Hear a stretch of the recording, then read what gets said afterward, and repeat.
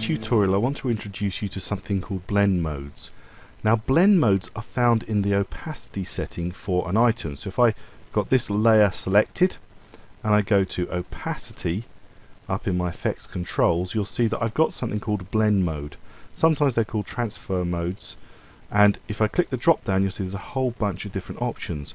Now if I click on any of these it won't make any difference, because I have to have something to blend with.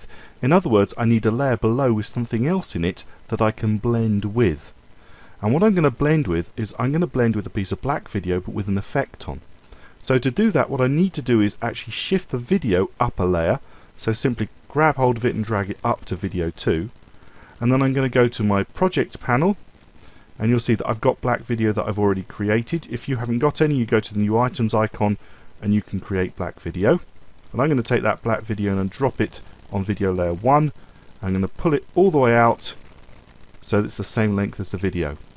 Now I'm going to go back to the video layer itself, and I've got the blend mode. And when I drop the blend mode down, I've got all kinds of options that I can click on and see if it makes a change. So if I do multiply, well, that just gets rid of the video. What if I do lighten? That doesn't seem to make any difference. Overlay, no. This, I'm not going to see anything very useful with black video, so I'm just going to go back to normal. But if I add an effect to this layer that's colorizing, I can use it to colorize this particular clip. Now you have to admit this is not a particularly interesting clip, but there's a few things we can do to really spice it up by using the generate effects. So let's have a quick look at the generating effects and see what we can generate on both the black video and on the boat before we then get on to the blend modes. So I'm going to turn off video 2, so the boat, so we don't see it, so it's just the black video. And I'm going to go to the effects tab down here, and I'm going to look at the generate category. So it's under video effects generate, and I'm actually just going to use the 4 color gradient and click and drag and drop it on the black video. Now it overwrites the black video and creates this 4 color gradient that's going to work and completely static at the moment for the whole length of the project. But I can animate this and change it. So if I want to change any of these colors, say I think the yellow's too bright, I can go in and select it and I can make it a far less bright yellow and click OK, and it's changed. I'm going to take it back to how it was just for the sake of effect at the moment, even though it's not broadcast safe. But I can also animate it. As well as animating a change in color, I can animate a change in position. So how do I do that? Firstly, change in color. I'm at the beginning of my timeline, my sequence, and I'm just going to animate the one color. I'm going to animate this yellow. Click the stopwatch and a keyframe is created just here. Then I'm going to go forward a little period of time, and I'm going to click in the color swatch here, and I'm going to go right up to, say, red, and click OK. And then I'm going to go forward a couple more seconds. Note a keyframe was created, and I'm going to go to cyan and click OK.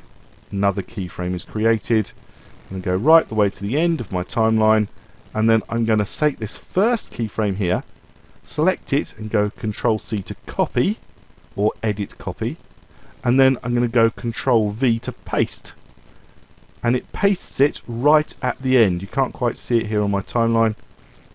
There it is, just there.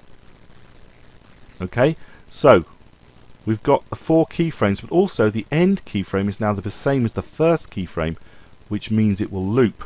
So if I pull it through, you'll see that I've animated color. Okay, so I've animated color, but not only can I animate color, notice I can also animate the position or the center of this particular item. So I can go at the beginning and I can click the stopwatch for the center, a new keyframe is created, move forward a bit and then play with the center. So I can move the red across a bit, and I can move it down a bit if I want, and I can go forward a bit further, and I can move it across even further if I like, and I can move it, say, up a bit this time, and I can go forward a bit further more, and then change it again a bit more, and a bit more, and then as I did before, I go to the end of my sequence or the end of my footage, take that first keyframe, select it, copy it, Control C, Command C on a Mac, and then Control V or Command V, and it's pasted back to where it was so that it loops. and you'll see that that moves around from A to B and all over the place. So we've created an animated background. Okay, and wherever there is a stopwatch, you can animate. If you can't see the animation bit, you've got this thing clicked, and you just click to show the animation. You see your keyframes, and you can see that we've got keyframes created. The whole thing's animating as we pull through, and you can do that with all 4 colours and all 4 points. So there you go. We've played with those bits. There are other bits and pieces we can play with, plus opacity, so we can make it less obvious or more obvious. There's nothing below it to see. And so we've got the boat layer above. If I turn the boat layer back on though, you can't see what's below. I could of course turn the opacity down for the boat layer by reducing it so that I can just see the layer below, but the actual boat layer itself is beginning to get fairly invisible. So there are other things that we can do to make it look a lot better. So I've taken that back up to 100%, and we can choose a blend mode. So if you drop the blend mode down, sorry, take that to 100, had it 88 there, 100%, drop the blend mode drop down and choose, say, multiply. Now multiply is quite powerful. I can see an awful lot of those layers below. Let's look at a few more. Let's try screen. Screen's going to make it very bright. That's not what we want. How about overlay? Overlay again is quite powerful, and we can choose other ones. We could choose, say, subtract. That's going to give us some odd looks. So none of these initially look like they're going to work.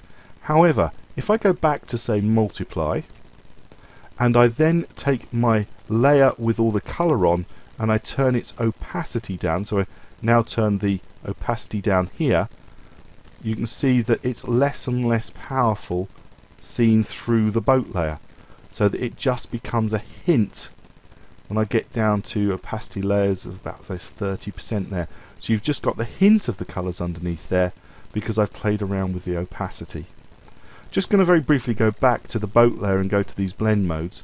Blend modes are excellent for blending the pixels of the top layer with the pixels below in a specific way. So this section here are to darken the pixels, so they're multiplying together, for instance here. These ones add them together, so this is a lightening section. All of these will lighten the end result. These overlay the pixels one on top of the other, and these are often some of the ones I use most. Things like soft light is something I use quite considerably. There's quite a powerful effect that looks quite beautiful, and you've got some specialist ones to do with colour at the bottom here. So this is how I could use a 4-colour gradient to add a little bit more interest underneath the footage that I've got, because the footage is, let's face it, just a little bit flat. I'm going to talk a little bit more about that in the next tutorial.